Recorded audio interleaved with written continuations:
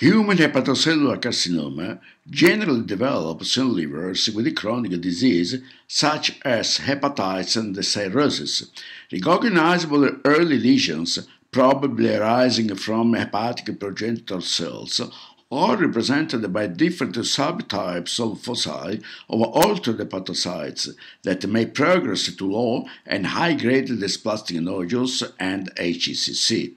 During this process, a progressive increase in genomic instability leading to structural genomic alterations occurs.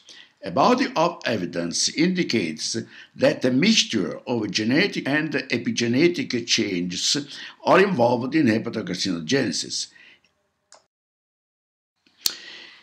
Epigenetic changes include the deregulation of methionine metabolism, leading to a sharp decrease in S-adenosylmethionine synthesis. SAM is involved in polyamine synthesis and is the major methyl donor.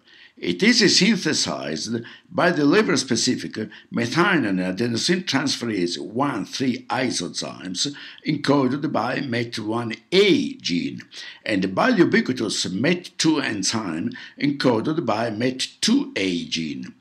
In HCC, sharp MET1A downregulation is associated with a rise in MET2A expression. However, inhibition of MET2 enzyme by its reaction product and active polymer synthesis reduces SAM availability for transmethylation with consequent global DNA hypomethylation. These changes depend on MET1A promoter hypermethylation and histone H4 deacetylation, whereas opposite changes occur in MET2A promoter. A translational deregulation of METs also occurs with the formation of complexes of MET1A mRNA with the AUF1 protein, followed by mRNA decay, and of MET2A mRNA with the HUR protein, followed by mRNA stabilization. Further, mRNAs C64, 4853P, and 495 upregulation contributes to MET1A gene downregulation.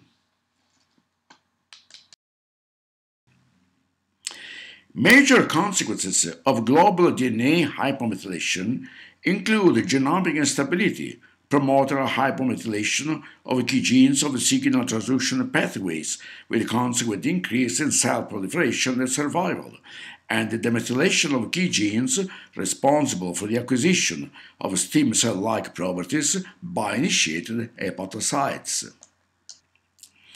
Enhanced HCC cell growth and survival also depends on downregulation of several oncosuppressors, consequent to promoter hypermethylation, linked to DNA methyltransferase deregulation, as well as to upregulation of specific mRNAs, an increase in ubiquitination and proteasomal degradation of oncosuppressor proteins. Finally, an important epigenetic regulatory mechanism is represented by the downregulation of several oncosuppressor mRNAs, resulting in a specific overexpression of genes that enhance cell cycle progression, cell proliferation, epithelial mesenchymal transition, and cell migration, and inhibit apoptosis.